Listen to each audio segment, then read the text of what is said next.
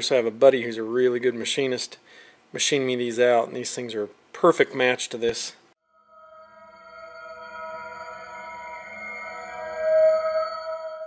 One thing we had talked about during the tuning, he had been thinking about it, and our idle was best when we had good map sensor readings. We haven't been getting very good map sensor readings, and we both kind of think it's probably because where I have my map sensor picking up is right off of the idle air control manifold that I made, and we're wondering if maybe it's getting too much atmosphere in there. When the IAC opens up, the map sensor reading goes bad, and when the IAC is completely closed, we have a real good map reading, and it's easier to tune when you have good map readings on speed density. So what I'm going to do now, I'm going to pull the intake back off. I'm going to block that port off on the idle air control manifold I made. I'm going to try two different locations for a map sensor coming off. I'm going to put one tube, I'm going to cross two ports, two intake ports, into one. I'm going to join them into one, and I'm going to run that up to the map sensor. And then I'm also going to try just running the map sensor off of the little, what I would call like a log that I have connecting each intake runner. So I'm going to pull the intake off now and make it to where we can change it around while we tune and figure out which is the best place to go off of. And then I'll block that map port off on the idle air control valve.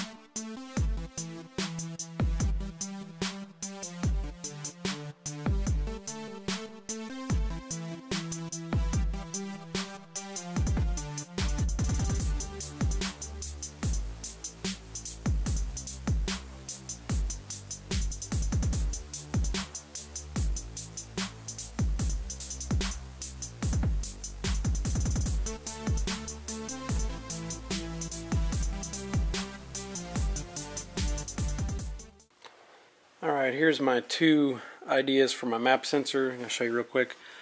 I got a tapped port there, tap port there, and these come down into a Y.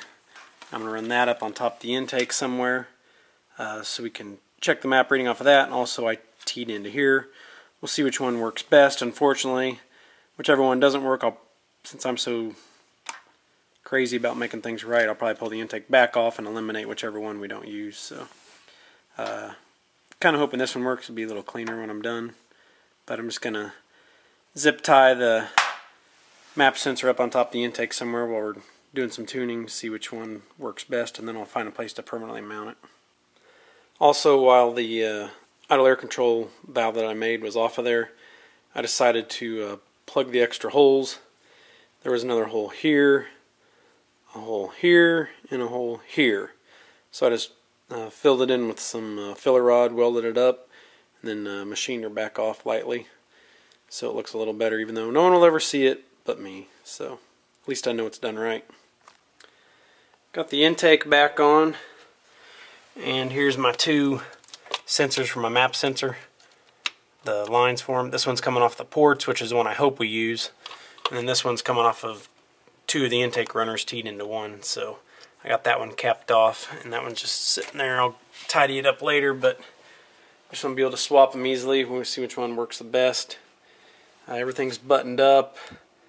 Should be ready to roll with this thing as soon as Pete's ready to tune it. Alright, another thing I was going to show you guys, these are the velocity stacks for the intake, which I haven't ran yet. And they have this little kind of flange here. I don't know if you can see, it's a stepped flange. And they're designed to have an air box go behind them for an air filter to go in front.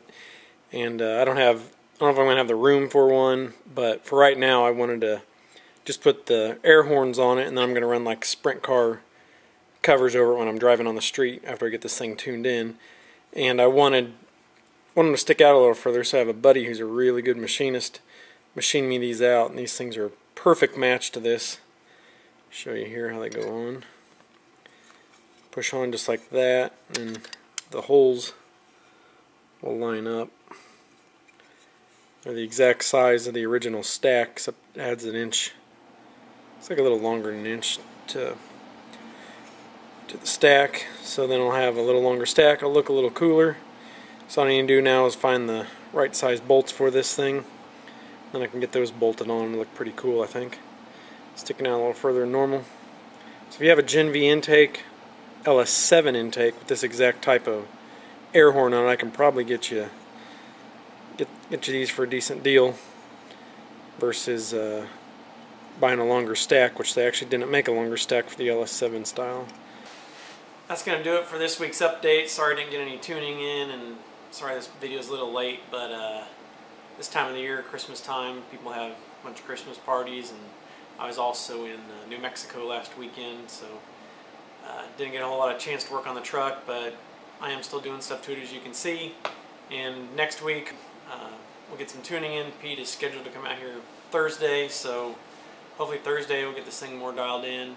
And I did order an HP tuners myself so that I can learn how to do it. I'm not going to be able to do this truck, I'm sure, but if I can kind of figure out how to work some of the tuning stuff, like little things come up on this, I can do it myself, so that'll help me out, and I'd like to learn it anyway. So it's going to be a big, huge learning curve that's not exactly easy to learn on the HP tuners, but I figure if I watch some other videos they have online and other things, that it'll help me out a lot, and I can maybe fumble my way through it. I'm not totally illiterate when it comes to tuning stuff. I've tuned a blown cart about 1,800 horsepower mechanically, but it's not electronic, but something similar should apply, I think, back and forth. If not, I guess I'll tell you so. But anyways, thanks for watching. Please like and subscribe.